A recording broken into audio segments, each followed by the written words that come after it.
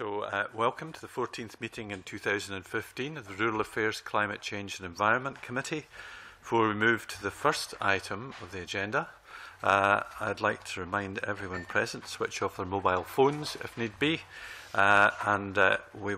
we see members consulting their tablets for the business of the meeting. We have apologies from Dave Thompson, MSP, and Sarah Boyack, MSP. Agenda item 1 is a decision on taking items in private. First item in our agenda is to consider whether to take item 3 on consideration of a draft letter on the review of the agricultural holdings legislation final report in private at this meeting and at future meetings.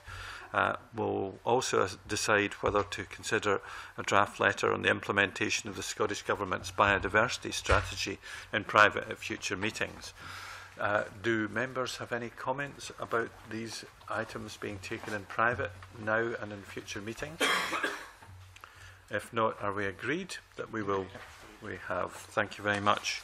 Agenda item 2 is subordinate legislation, and first item on the agenda for the committee to consider a negative instrument, Aquaculture and Fisheries Scotland Act 2007, Fixed Penalty Notices Order 2015, SSI 2015/113.